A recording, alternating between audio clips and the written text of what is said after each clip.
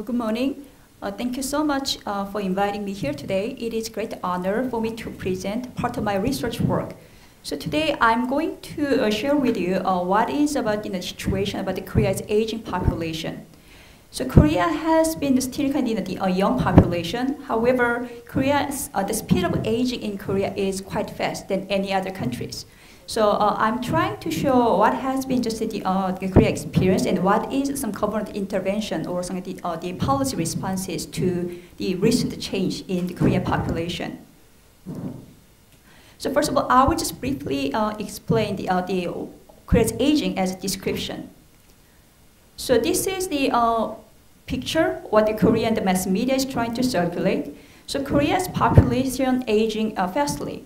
So right now we just passed the 14% kind of the threshold. So Korea just moved to the aged society.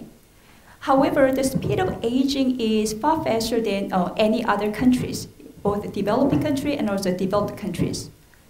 So by the time of 2060 or so, Korea is going to be one of the oldest society in the world. So the projection is Korea will just surpass Japan, which is one of the oldest society right now. So this slide shows the speed of aging. So Korea just, as I mentioned, Korea just entered kind of aged society, so 15%. So it just took 17 years. So if we just look at other advanced countries, some countries took more than 100 years old, but Korea just spent 17 years. And according to government projection, Korea is going to enter a super aged society, which is 20% of the population will be 65 years old, and we expect it will be 2026, but it will be just a little bit shorter, 1 or 2 years. So which means Korea is going to handle this problem within very short time period. So I think China is going to also experience same speed of aging as well. So many developing countries, on the one hand, it's kind of the fortune to live longer, but at the same time, from the government and society perspective, it's kind of a huge challenge. So the speed of aging has been accelerated in Korea by the combination of two factors. One is the elderly live longer, and another problem is Korea has been experiencing very rapidly declining fertility rate, which means a fewer number of babies. So I will show you the next slide. So this is kind of the speed of aging, which means Korea's kind of life expectancy is going to be longer and longer. So this year, the average Korea's life expectancy is 82 years old. So, and this one, next one is the men and women. So as you can see, within just a few decades, actually, the Korean people tend to live longer and longer, more than 20 years or so. And like many other countries, women just live longer than men.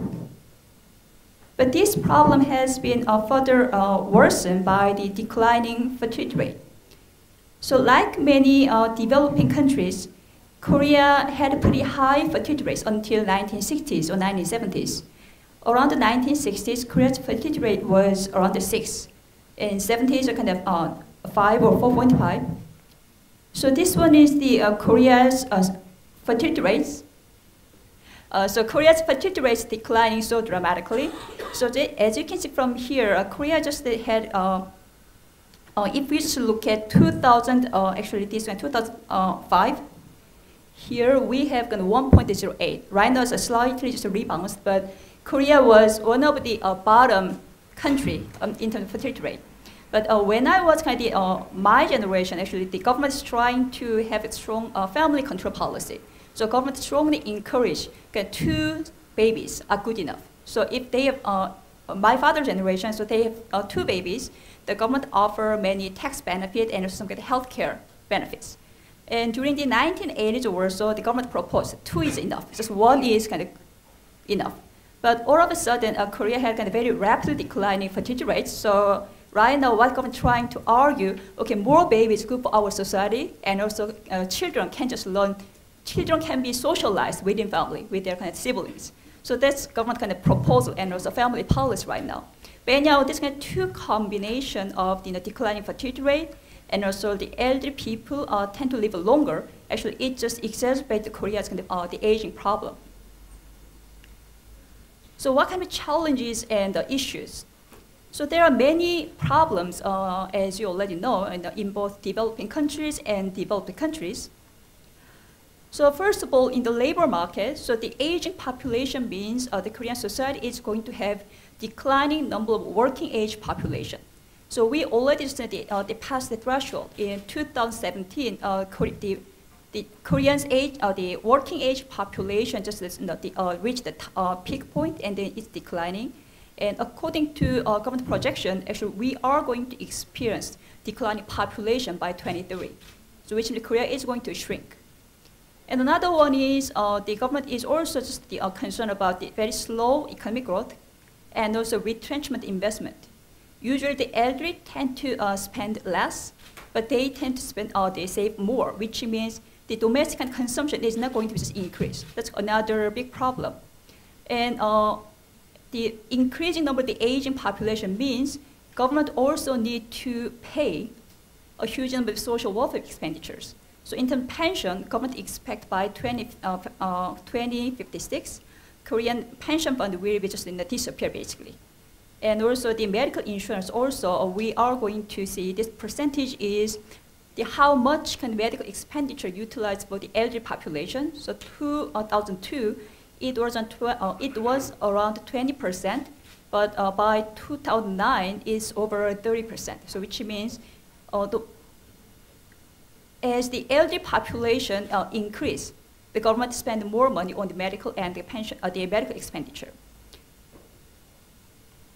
So this one is more the macro level, national levels, what happens. So as I mentioned earlier, Korea is experiencing declining the productive population, which means work age population.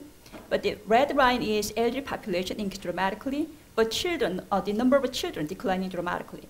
So this is more macro level, so it will affect huge social economic problems on the Korean society. And the next one is about the more regional level. So the left side is 2014. So this one is the percentage population over 65 years old. So this one is the city level. But within by 2040, so the red means there are many number of the elderly population. So these small localities, especially in rural area, they are facing basically disappearance of the cities and municipalities. So it's more regional problems. So many small municipalities in rural area, they are trying to actually promote more babies. So the reason why just that they have many elderly means, as you know, there are not many good jobs. So many young population, actually they are living for urban area. So there are only elderly people live there. So what they wanted to do, they wanted to make local community live better. And also if they have more babies, they just offer some monetary compensation, although it's not huge, but that's one way to attract more young population to settle down this kind of small locality.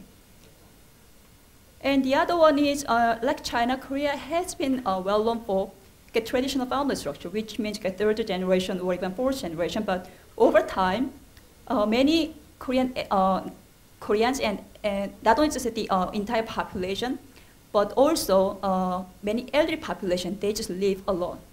So one of the big social problem right now, there are many unattended deaths because they live alone. So oftentimes they're found much later. Their deaths found much later. So if you live in a local community, it's much easier to be connected. But if you live in urban city, actually it's quite difficult who your neighbor, and sometimes their death was found more than, let's say, a couple of months later. So that's a big problem. Another big issue was, okay, Korea is experiencing very rapid speed of aging. But the problem is their quality of life, especially economic quality of life, is kind of so not promising. So as you can see from here, Korea's elderly population, they suffer a lot from the poverty. So if you look at these numbers, Korea's elderly population over 65 years old, they more than almost half of them, they suffer from the poverty. So the big issue is Korean elderly population, they were not really ready for their retirement, but they just already enter the aging society. So because this kind of issue, at the same time, the Korea's kind of pension is not really well prepared for just absorbing all this elderly population. So this one is the labor force participation and elderly versus the youth population. So elderly here means over 65 years old, and youth is between 15 to 24.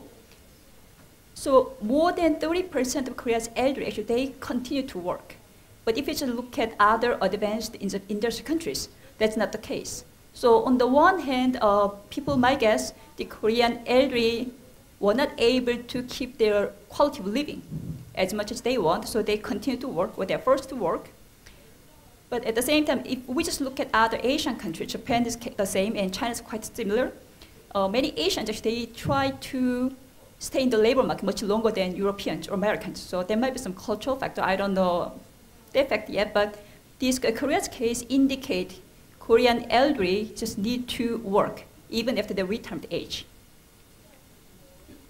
So this is more kind of social problems. So Korea is notorious for its high suicide rate, but if we just take into account different age group, Koreans elderly, actually, they just have a pretty high suicide rate.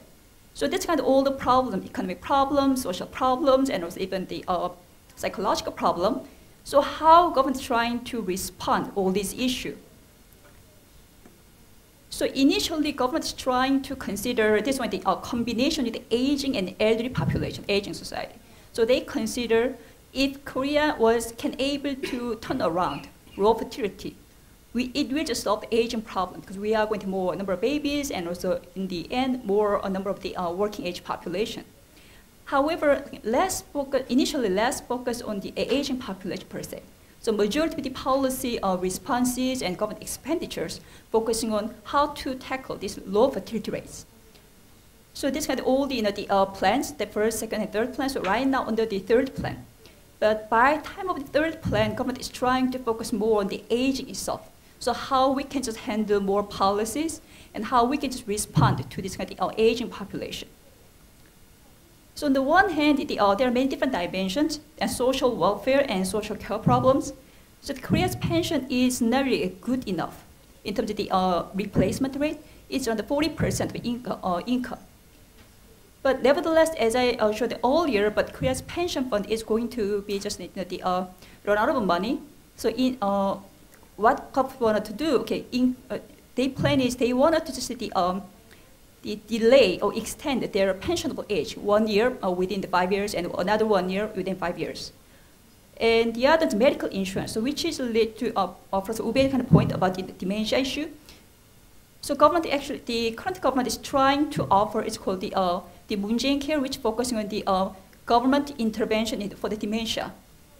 However, it's still in early stage, so we don't know how it will just moving toward. But dementia is also another big problem. And this one is sometimes a middle class or the upper middle class, they might just utilize institutional care. So they're utilizing the market. However, they are not just a really well prepared program for the average middle class. And the other long-term insurance care, which is another social care services for elderly. But this kind of the criteria and qualification quite difficult, and also the service is quite limited. So right now the coverage is not that extensive. But government is trying to focus on this kind of provision of social welfare programs over time. And the other one is, as I mentioned earlier, the labor market. So government is trying to offer more employment opportunity for the elderly. Because in reality, the pension is not good enough for them to support themselves. So they wanted to offer more job opportunity for the elderly, more decent and stable jobs, but it's quite going to be challenging. So as another option, government is trying to extend the retirement age. So they allow them to stay longer. But in Korea, right now, the retirement age is 60 years old. But many people, actually many even male workers, they cannot really stay until their retirement age. So sometimes they need to live earlier than 60 years old. So even if government just extend retirement age, there's no guarantee they can stay that age, until that age. And the other one is to supplement the shortage of a working age population. They wanted to encourage more women to participate in the labor market. So it's another source of the workforce. And the financial housing market, so the Korean people, they're especially the middle-aged and elderly population, their largest kind of asset is actually housing. So, but they don't have much kind of savings. So what government offer can reverse mortgage. So they can borrow money, but they as kind of utilizing their house as collateral. So once they just let it pass away, the bank will just have that house. And the other one is government also trying to utilize kind of industrial policy. So they consider many technological innovation, just supported by government policy. So in particular, they wanted to just promote, encourage biotechnology, so which is not really unusual, but they try to utilize biotechnology and medical care industry. It will be another source of the profit and investment. At the same time, it will just tackle the Korea's rapidly aging society problems. So the goal is the aging society cannot be just avoidable, but the government is trying to utilize healthy aging. So how they can make elderly population become stay healthy, and also offer them better just either the social and social economic supports. Okay, so the last slide. So aging society, like many other countries, is kind of a huge challenge.